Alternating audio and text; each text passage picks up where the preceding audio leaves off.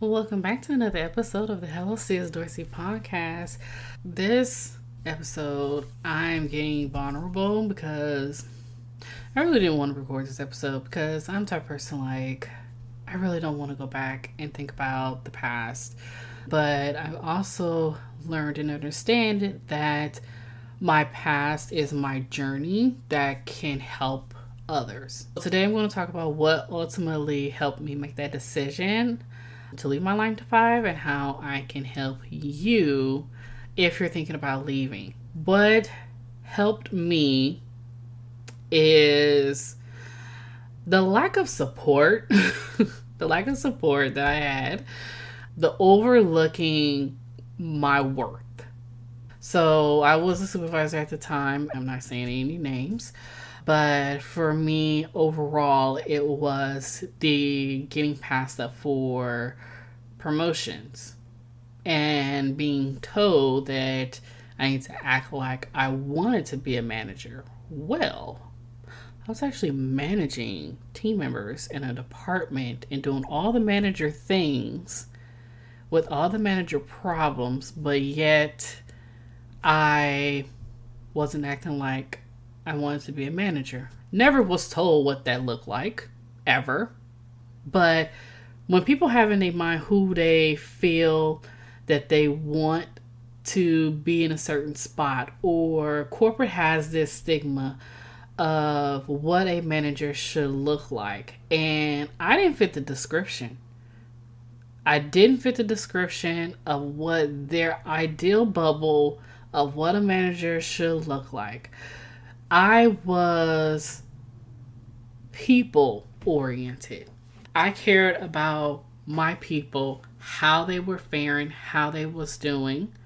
Because if you don't have a healthy team, then you don't make no money. You don't have a department, you don't have a company. When you focus on people, then you can grow. And that was when I was asked, what do I feel is most important in being a manager or leader? I said, you got to have a strong foundation. You got to have your people and the right people in place in your department if you're in a leadership role, because they're the ones that's going to make the company run. They didn't like that answer. Oh, sorry. I didn't mean to go on a laughing tangent right now. But they didn't like that answer. And I was like, it's the truth. For them, it was more like, how can I put it? Not systems. It was being innovative.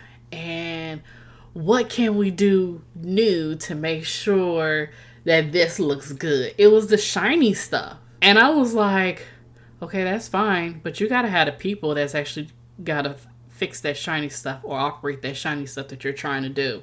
That was the lack of focus. So I was like, okay, all right, whatever. So getting passed up for promotions, told I wasn't acting like, I didn't act like I wanted to be a manager, being overlooked in a department that I was running. And also, I had to think about, is this really worth it? Is my energy and my time really worth it? Is constantly being harassed about, oh, Candace, what it is that you want to do, and I tell you what it is that I want to do, but you overlook it, and then you keep asking me and you keep giving me suggestions of other things that I should do other than the things that I told you that I wanted to do and wanted to become. So yeah, you do have to make a living. Yes, you do. But you don't have to put your health and your sanity at risk. And I'm a strong believer in that now. Time is something that you cannot get back. You will never get that time back. You will never get that time that, your kids was in a play and you couldn't get off to go be there. You will never get that time back when you need to take your parents to the hospital because they're sick. You would never get that time back that a big project or you were busy or something was due and you missed out on those precious moments. Like your kids, or I don't have any kids, but I can talk from what I see and what I hear a lot. Like your kids is in daycare, and say for instance your 9 month old, 10 month old, or 11 month old child is in daycare and they're learning how to walk with someone else. You never get that time back. And that's why I made it a point. I said, when I get ready to have kids, I want to be there. I don't want to be at no job hustling for someone else, making them rich. I want to be there for my kids, and I want to hustle for myself. Because time is precious, it's flying. I mean, think about it. Right now, the time that this episode goes out, it's 2024. It's 2024. I was born in 1984. Do not do the math to find out how old I am. Don't do that. But I was born in 1984. I grew up in the 90s. I never ever fathom being in 2024. Ever. And here we are. And I look back and I'm like, oh my goodness, where did the time go? So really, really think about that. So I want you to make a decision. Make a decision. If you're at a soul-sucking job, this episode is definitely for you. So make a decision. Decide on if you're going to leave, if you're going to do your own thing, have your own business, or if you're going to go to another company. Like they always say, the grass isn't always greener on the other side. I've heard the saying, you have to water where your grass is.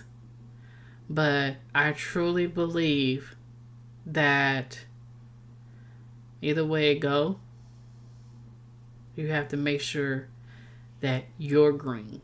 You have to make sure that you're happy. Doesn't matter what things around you may look like. You have to check yourself.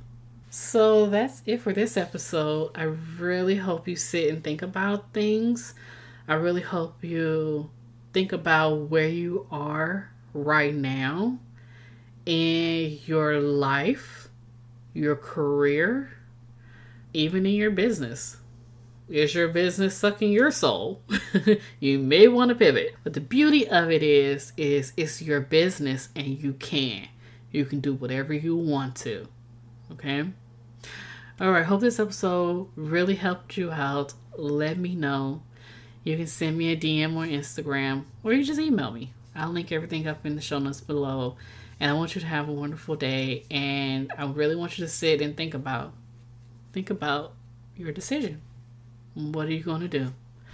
Until the next time, take care. Bye.